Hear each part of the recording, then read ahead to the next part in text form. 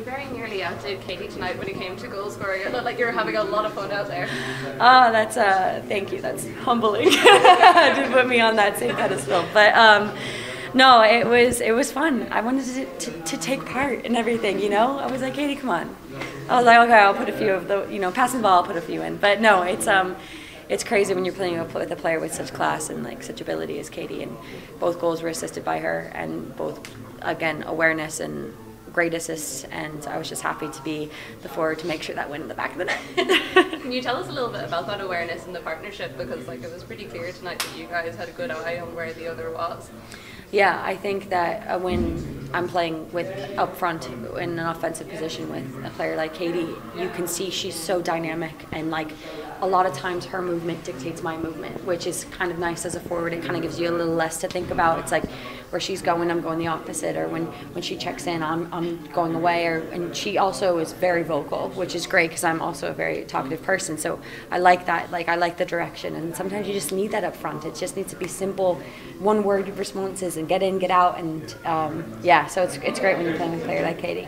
And you've been that soldier before when we were just playing with that one person up front and you had to do a lot of work. Have you enjoyed this and having like a little bit more of the support system there? Yes, I'm glad you noticed. Yeah, no, I mean, again, I'm happy to. I know the role I've had to play in the past, and as a forward, and I know that like it's a part of my game, being physical, holding a ball up, and like trying to get, hold it to get us into attack. But the bigger thing for me is to see how much.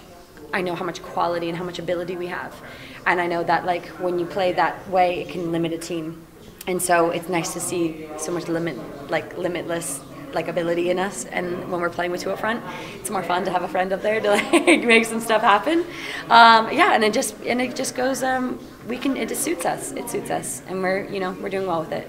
Granted, it's not just with Ireland that you're having a good time, also at San Diego over in the States. How much is that feeding into when you come back to Ireland in terms of how good your club form has been? Yeah, thank you. I appreciate that. Yeah, being back in San Diego was a decision that I didn't know I needed to make, and I think that it's really helped. I mean, it's home is home, so it's where I grew up, and that really I take that into account, that quality of life and everything around the football, but also just the ability of the team. I mean, the players I'm playing with, on my team against in the league as well. Like it's also just a different layer to my game. I mean, I played my whole professional career in Europe, and to play in the NWSL now, it's definitely a different style. But again, it's good for me to know that I can thrive in different environments like that. So, and again, confidence booster. When you're doing well there and you're doing well here, it seems to work out well between the two. 4 goals in 3 games for Ireland. Like, considering you'd only scored 2 international goals before the Nations League started, and you've scored another 4 since it started, it's fair to say you are in the form of your life, though.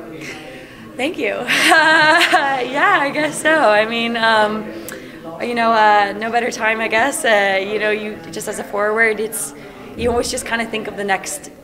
I think that it's hard to put into words. Like you're always just thinking of like what I can do, focus on the little things, and then the rest comes. And I think that's my biggest mentality is like, if I can do my 3 things, if I can do my job, I trust the people around me to make sure that the ball comes to me, and I know that I put that ball in the back of the net. And also everyone's putting the ball in the back of the net. That's what I think. That was what was so much fun about last camp, about tonight. It just felt like anyone and everyone could be on that score sheet, and it's good to see that us as a team can all do that. It seems since the World Cup you showed glimpses of what you're doing now, but since then you've just taken on and stepped on another couple of levels. Can you put your finger, apart from maybe being back home in San Diego, can you put your finger on what else has changed there? Because your performances, club and country, have been so consistent. Yeah, I think to confidence and just trust amongst a group as well.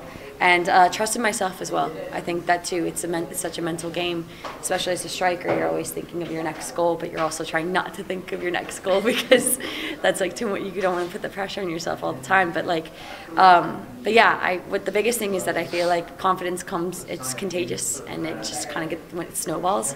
And right now it is just going. So we'll just keep it going that way. Yeah, but no, I'm excited about it. Thank you. Have you had any thoughts about how far you can go, because you're just getting better and better and better? Like, do you have that thought about yourself? How much better you can be? Like, with the San Diego move has obviously worked out so well for you. Like, have you had that conversation with yourself how much better you can go? Yeah, 100%. And I've had it with you know, people, coaches, and just people around me in my life as well. And it's good to see that, like, I'm a professional at my age, and I'm still. I say that like, oh gosh, I say that like it's terrible. Like 27 is really old, but like I'm at, you know, like I'm a professional, and at any point in time, like your ability and your game can be different, and you can be that goal scorer, or you can be that what a program needs in that moment. And so yeah, I've had a lot of conversations about it, and as like, you know, like kind of weird as it can be to be like, oh my gosh, like what else can I be doing? It's amazing how much there actually is, and when you're constantly in these environments of quality and playing around players like I do at club and playing around players like I do here, it makes you remind yourself that you're also one of those players that other players get better around. So it's kind of cool to see that you know, I can be someone like that as well. In terms of the next couple of weeks, obviously a trip to Albania on Tuesday night, but there's 2 games, hopefully for your sake, to come after that. Does your mind focus maybe on a result like tonight, that Tuesday night might be a bit of a blip along the way to that NWSL Cup final maybe? Yeah, we're in the playoffs, and we're deep into the season, so we do have those potentially 2 more games in the NWSL. But for me, again, like as a forward, I'm just thinking about the next half I get to play, and what I can do better in that, and again, continuously improve and show up for my team and everything.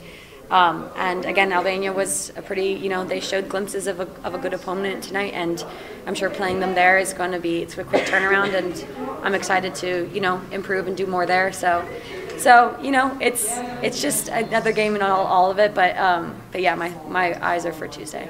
Great, we'll leave it there. Thanks. Great.